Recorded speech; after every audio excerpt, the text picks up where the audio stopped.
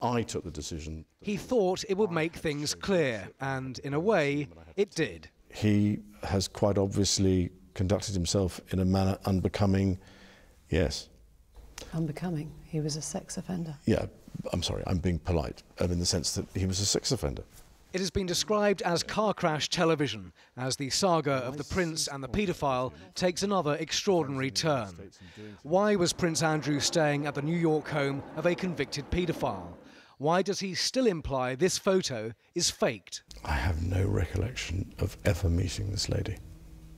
None whatsoever. You don't remember meeting her? No. I have no recollection of ever meeting her. I'm almost, in fact, I'm convinced that I was never in Tramps with her. Tramp is a nightclub, and the lady he's talking about was then 17 and called Virginia Roberts. This is what she said recently. He knows what he's done, and he can attest to that, so... The Duke of York says he's done nothing wrong, and he saw nothing wrong at the home of convicted paedophile Jeffrey Epstein. This summer, the billionaire took his own life as he awaited another court case. The Duke does express regret for staying at Epstein's home in 2010. That's the bit that as it were, I kick myself for on a daily basis. Dickie Arbiter is a former Buckingham Palace press secretary and has worked with Prince Andrew.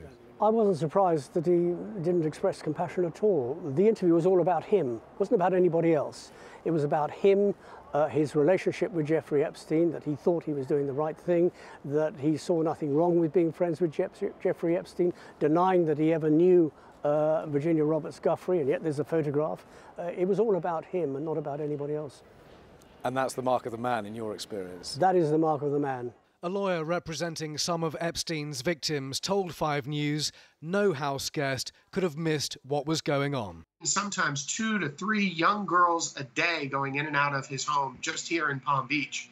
Any visitor to that home would have been easily able to notice the volume of young girls going in and out.